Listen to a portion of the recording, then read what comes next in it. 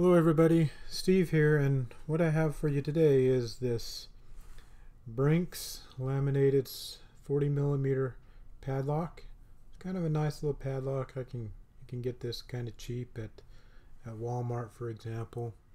There's the keyway, and here's the key. It's just a nice little 4-pin lock. It does work.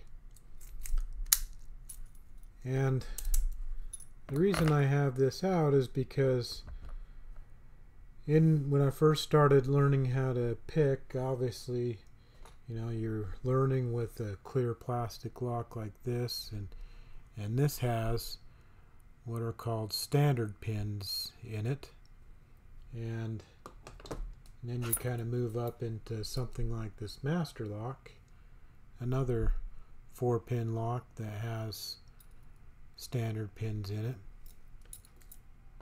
And after a little while you kind of have to move into something that's a little bit more high security, and having instead of having standard pins, having different things and I started hearing the term spool pins, insulated pins, and gin bottles, all kinds of different terms and stuff like that, talking about the different pins. And so at first it's like, well, this is going to be a good introduction to learning how to pick spools, and obviously there are other locks that are really good with picking spools and a little bit more higher security, kind of like a Master Lock 140 or something like that. So anyway, I started out by getting one of these after getting the Master Lock number 3 down, working on this little 40mm Brinks lock. And I kind of got a layout here of what the pinning in this, obviously I haven't taken this lock apart, I can't really gut that or anything like that, but I brought out some pins I've gotten from Sparrow's reload kit, and this is kind of what I see the pinning on this lock is. At first, all the key pins are standard pins, and pin number 1 is a regular or standard pin, and the rest are all spool pins. And so these aren't the exact pins that are in this lock, but pretty much a good guess. So what does it take to pick this lock? Here's the key for it. You can see how you have a higher pin there in the middle and the rest are kind of lower. It does work very well, and I found that this lock picks, after a while you kind of learn the binding order, and I figured that out pretty quickly, and so I'll just go right straight through the binding order that I learned. And I put just a regular old wiper blade insert tension wrench in at the top, and then I just have this Peterson's short hook here, and I just go straight all the way back to pin 4, and I lift that up. Gotta have, of course, when the camera comes on, things don't cooperate. So there's pin 4. I don't know if you noticed that a little bit of movement on my finger. And let's go back to the beginning at first, and so you can see how sloppy this is, because it is binding up on this standard pin in the first chamber right from the beginning. And you can see how sloppy that lock is, how much that core turns just by doing that. So I'll put a little bit of tension on, and I'll go straight back to pin 4, and I'll pop that one, lift that one up, and I get a little bit of click, a little bit of movement there, and then I'll do pin 1. I could do pin 2 or pin 1, it doesn't matter, but pin 1 gives me some really good feedback and shows me what a spool does. So when I click on pin 1,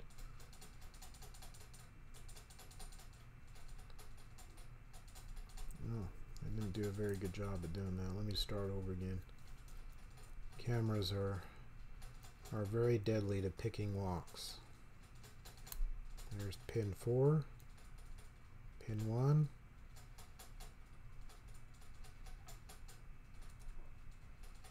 come on. Okay, yeah, well, you can kind of see how this core is turned quite a bit. I kind of have a little bit of a mark there where the core was sitting straight up right there. You can see how much that is, and so what we're in a faults set right there. And then when I pick on pin 2, you can see that I get a little bit of counter rotation. Click it and it pops right open. And if you didn't notice that I didn't even touch pin 3, that's because of the tolerances of this lock. Pin 3 is very high, so I don't even have to do anything with that to set it. So let's go over some of the things that I saw. Well, first of all, got this little diagram. I've seen this before, and then I saw one of Lockpicking Legends videos, and he had brought this up, so I just did a screenshot on it. And so this is what's happening in this first pin number 1, right at the beginning of the lock. When I'm binding on a standard pin, so this would be what it looks like binding at rest, where you're not getting much movement and it's just binding. This, of course, you have a lot of sloppiness on this lock, so it turns a little bit, but it's basically looking like this. And then once I set it, then it will turn.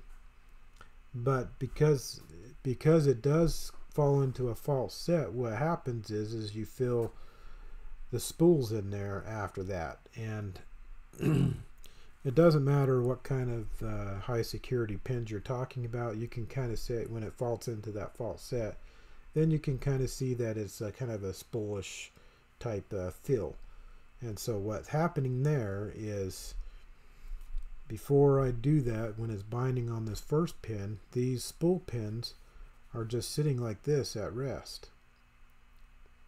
And then when I fall into the false set, it actually gives me this core movement, and the spool pin is twisted in that chamber and still binding in there, but it just kind of twisted.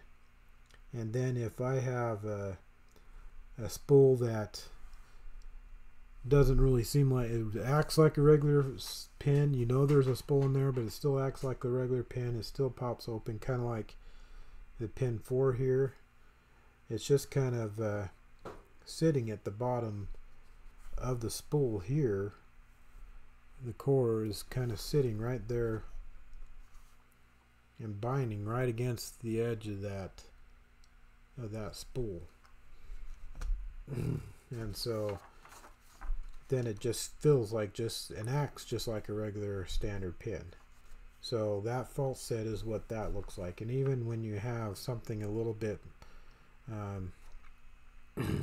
different, like a T-pin, you still get that false set just like that. And that's one of the main reasons why you get that false set, is just because that pin is twisted in there and it's still binding in there. And then when you start pushing that back up, you're actually straightening that spool pin, you're straightening up. So for example, get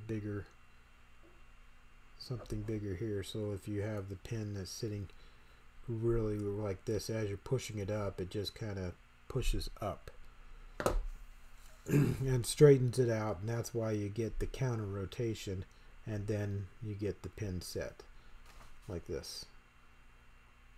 Or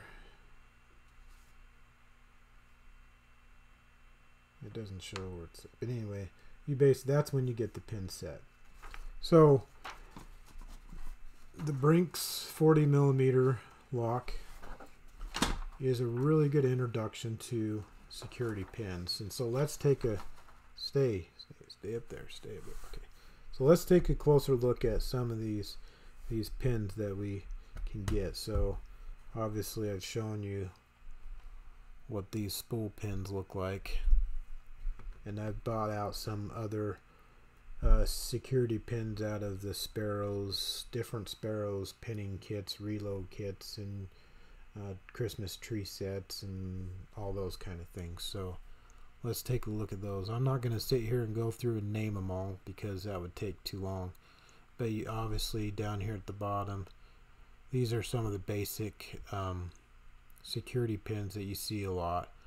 Here's just a regular standard pin for comparison, and then you have a spool pin, and then you'll have a pin with serrations, and then you'll have this mushroom type pin right there. And here's some others. This is, you can even see this is a serration one, but it has serrations all the way up, and then you have these pieces, these pins that look like chess pieces there. And then you have these Christmas pins, so you got a gin bottle and snowman type thing, and Christmas crackers and Christmas tree ones and stuff. So you have these different pins here, and then you have some of these these munition pins. So you have some that look like bullets and shotgun shells and things like that. So these are all just kind of different types of security pins that you can find in different locks. Mainly when you see obviously you see some of these standard ones in stock locks that are stock that come from the manufacturer that way. And sometimes even the manufacturer does throw out some other surprises. Some manufacturers are known for different pins, like, and and you'll find these pins even in, you know, some master locks, and we'll have some in there a little bit higher security locks, and even some simple locks will even have some of these spool pins. So you'll see these locks in different ways, different variations. And when you start getting into some of these pins that people make, they'll have certain names for them and stuff. And excuse me. So anyway, I just wanted to bring that out and show you what this Brinks 40mm lock had taught me when I first started learning how to pick higher security and picking spool pins. I love picking spool pins more than anything else right now, because, and the main reason why is because I do get that feedback. I get a false set and get a lot of that feedback and stuff, and also another thing is yeah, I kind of stay up there anyway. So I kind of emphasize a lot of things, a lot of these pins that you find in driver pins, and some of these same things can also be found in some of the key pins as well. For example, I have some of my American 1100 locks. You'll find serrations both in the key pin and the driver pin, as well as spools, and some of them have spools and serrations on the same pin. So, and the main reason why you might see serrations in the bottom and the key pins is if you accidentally, so you'll have a series of serrations on the top and the key pin, and you won't know exactly where that binds. This is kind of a mask. It doesn't really. So here's a partially set serrated pin here, and you'll see how every time that you fall into one of these grooves, you're going to feel a click, and you're thinking you're setting the pin. And even when you get to the correct height, you might actually bump it, or you might actually keep on pushing it because you're not sure if you've gotten to it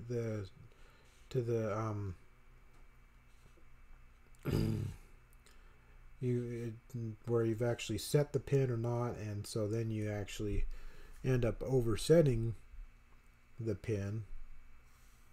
So an overset is when you've pushed that key pin too high, and so now your key pin is binding. And so that's why they will put some of those security pins in the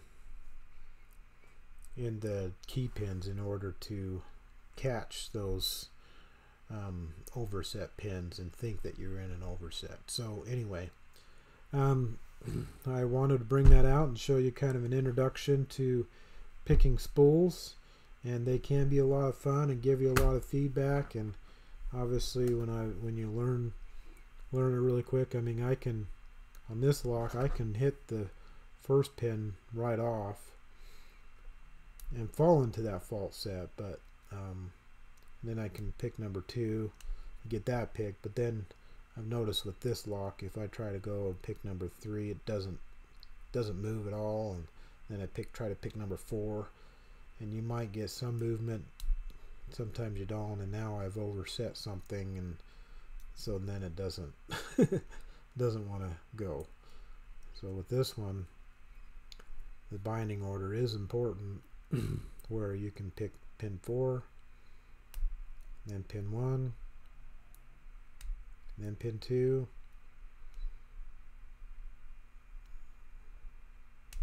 and you're open. And that's all it takes. But anyway, well, that's all I have for today. So if you have any comments, please leave them below, and make sure you give a thumbs up, like this video, and definitely subscribe. And thank you very much for watching, and have a good day.